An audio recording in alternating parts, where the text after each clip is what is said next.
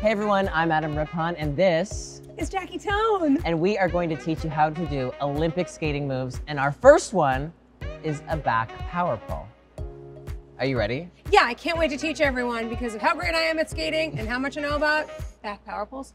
Yes. Back power pulls.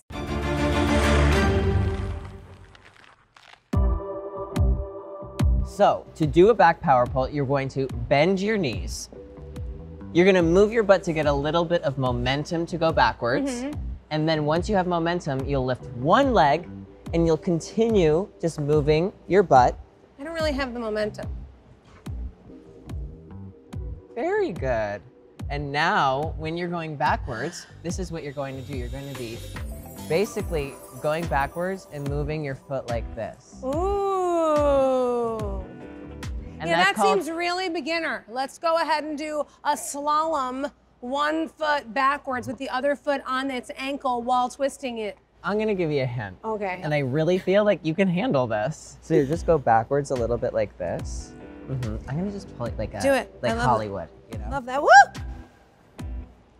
Very good. And then from there, you'll go here and you'll pick this foot up to go like that. Wait. So, okay. Yeah, there you go. Very good. Woo! I like you better in front of me. I go backwards and then I go like that. Very good. Yeah, so we're gonna get a little momentum. But how? It feels like it's breaking. You're doing a very good job. This is honestly an advanced element, and it's very good. Okay, an advanced element. Do you hear that? I am athletic, mama. All of those things you said are not true. It's called a backwards power pull. Because then you'll be able to do like so like all of these like little things when you do the swizzles like that and everything, you can turn them all into like moves. Yeah, so like when I go, I can go like. Oh. I love that it was like the stop. And that, my friends, is how you masterfully do an Olympic level backwards power pull.